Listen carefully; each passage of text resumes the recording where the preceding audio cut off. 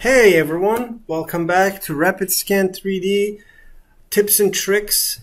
Today we're going to talk about Kreon Zenith software, how to create the cutting plane. We get this question a lot, so what we're going to do is first we're going to establish cutting plane.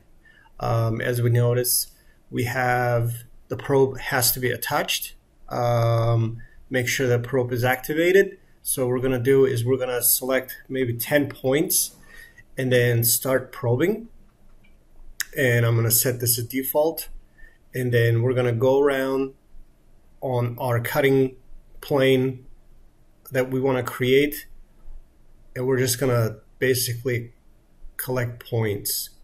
Once we complete this, it's going to give you arbitrary plane. It doesn't have to be square or triangle. It could be any shape. It doesn't matter. And then we're going to stop. Now that's our cutting plane because the probe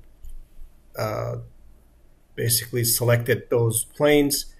And then now we're going to go to the cutting plane and we're going to select that and offset 0.5 millimeter. And then we're going to start scanning our part. Now, one of the most important thing is if you notice, there's nothing scanning.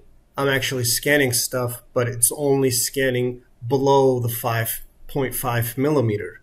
To be able to correct this, there's an option you have to click. It's called inverse, and then it will scan whatever is on the top of that 0.5 millimeter will be scanned. And I'm going to show you guys in the next how to set that up to the 0. And let's go ahead and scan a few more, left and right. I'm just collecting as much as information so you can see how the setup is different. Now, all right. Now I'm gonna exit out and rotate this. You can see that's my clip-in plane, and everything below that it's selected. It only scanned the below. Now we're gonna go ahead and then we're going to do another scan, but this time we're going to inverse that. Scan.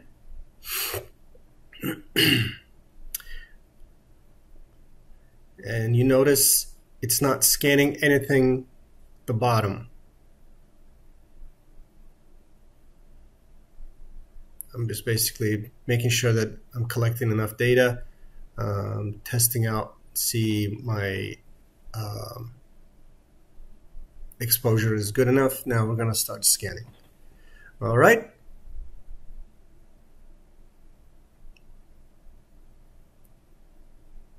Let's go ahead and collect more data.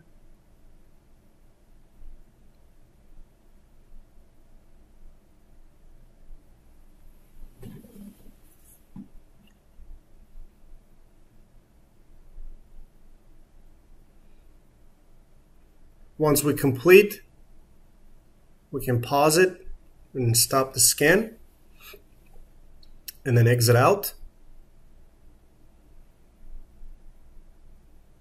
Now you see we have two different setups, one for the bottom, one for the top. This has happened because our cutting plane has an offset ratio. We need to set that 0 so we don't have this issue next time. First, I want to make sure that we have the correct probe attachment selected. Now, what we're going to do, we're going to go ahead and create another one, another plane. So we're going to go back to the probe, make sure that 6 millimeter set up. That's also set correct.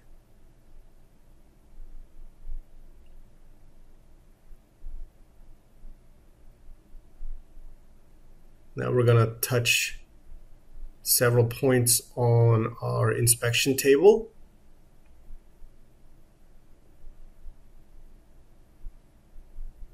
I just basically go around the part and just select larger surfaces and then create those planes. Now we have that. Now I'm going to rotate this. If you notice, it's actually away from the Z-axis. So now what we're going to do, we're going to go to the settings. and we're going to scroll. There's an offset, what's supposed to be set up to 0. Let's go ahead and create another one.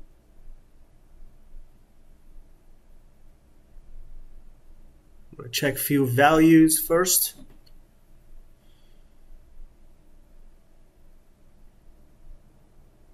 We don't need to calibrate anything. I want to make sure that these are good calibrations.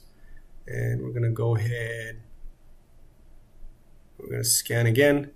Once I've set those values 0, and I just did a quick run, and then now I notice that everything's set 0 because now I can collect more data from my part accurately. And my plane is not too far off from the table. These are the quick setups before you start scanning. So just pay attention the settings and which probe you're using, what type of scanner you're using. It actually makes a difference, and then it'll make your life easier.